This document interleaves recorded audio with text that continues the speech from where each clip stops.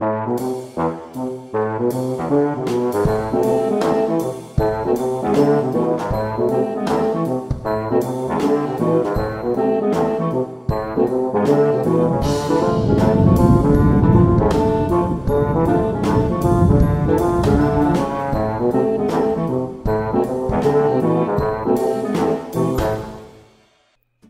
everyone, TimeRider here.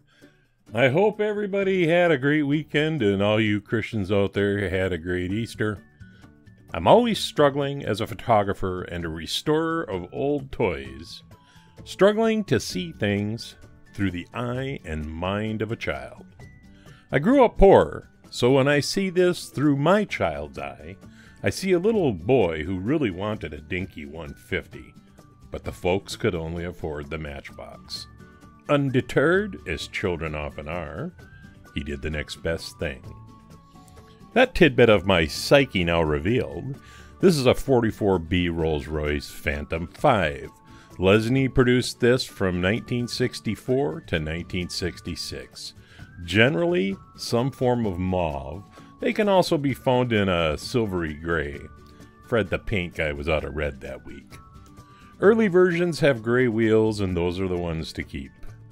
I did this one before, and I gave it to Jim Silva when he won my 24C Rolls-Royce in an eBay auction. I'd figured I'd give that paint another lash on this restoration, so stick around. So it was a pretty good casting, opening trunk, held on with one post and one tab. Thing's probably 55 years old. Think about it. You get that post apart. It was really simple to take apart. When you're dealing with, metal castings and metal chassis, and I don't know, I think it just makes it easier.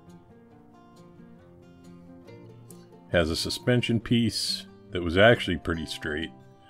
An interior not too dirty. Still in good shape, too, the interior. Then it had one of those, it's like a little thing that they split to hold the windshield in.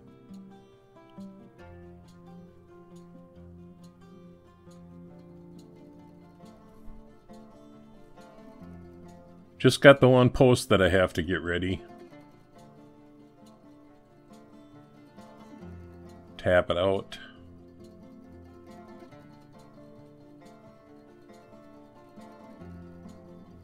And I gotta put it back together sometime, right?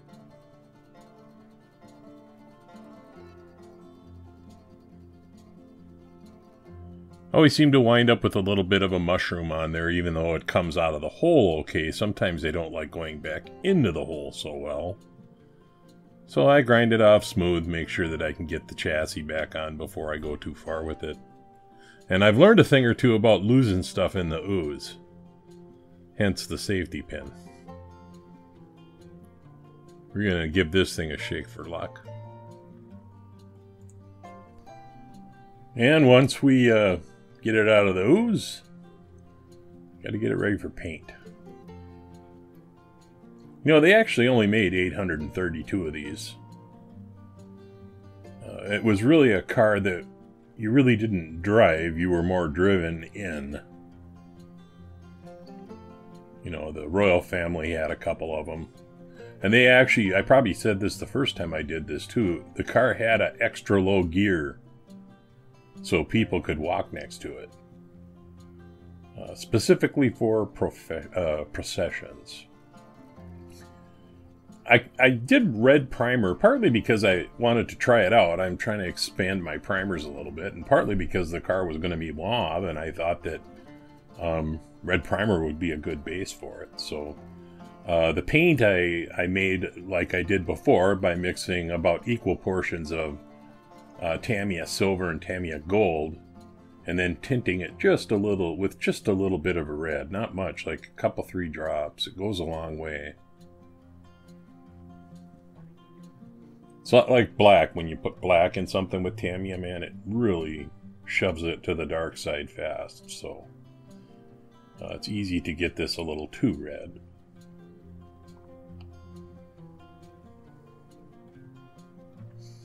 The governor of Hong Kong had one of these, and when the British handed Hong Kong back over to the Chinese, the Royal Navy took it. Took the Rolls Royce with them. That was one of the things they grabbed.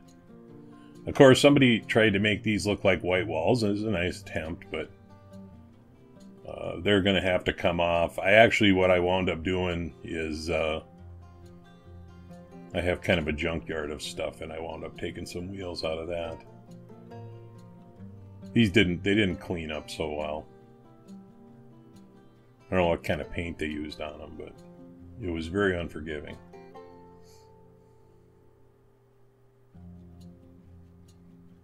Elton John had a pink one.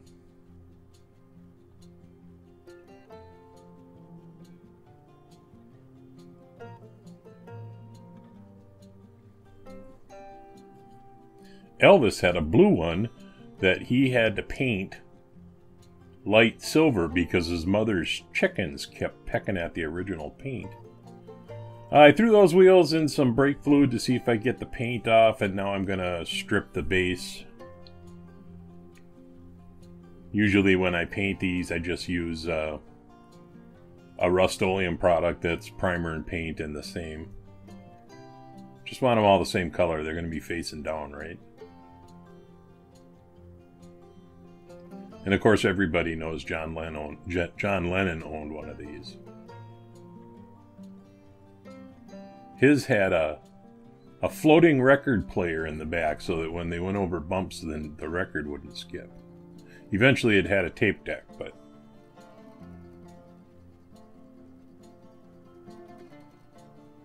as always, I like to start in the middle and work my way out. I've always found that it's easier to push the paint where I want it than to try to pull it. So anyway, all in all, I thought this turned out pretty good. Unfortunately, as those of you who watch the bench know, there was a little chip in the trunk, and I don't even know how it got there.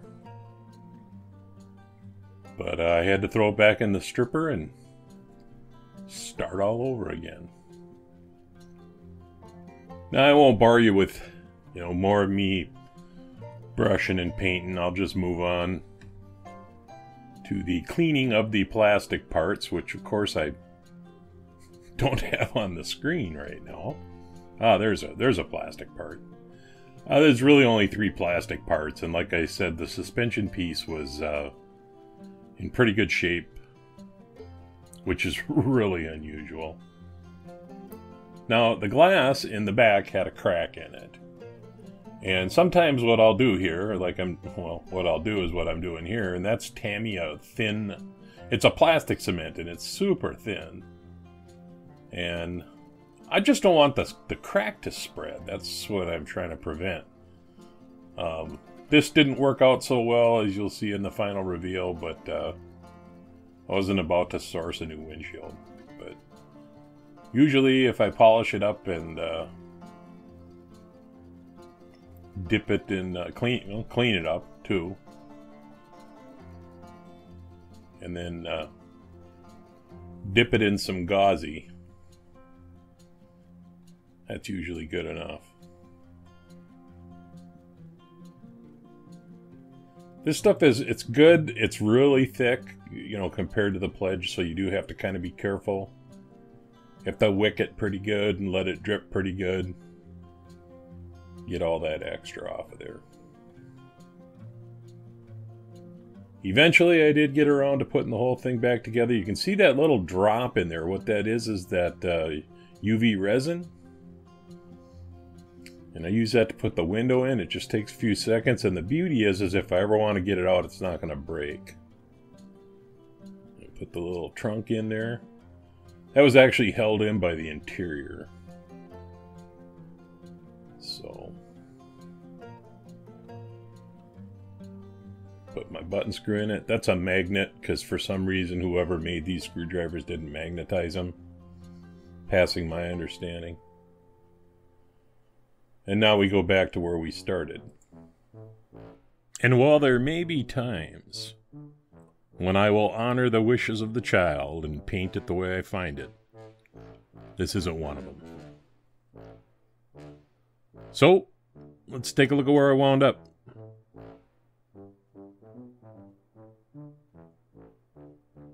The Matchbox number 44B, Rolls-Royce, Phantom 5. There will be an episode of The Bench after the video for those of you that like that kind of thing. Thumb up, thumb down, don't matter to me. Please keep your comments respectful. This is TimeRider, and I'll leave the light on for you.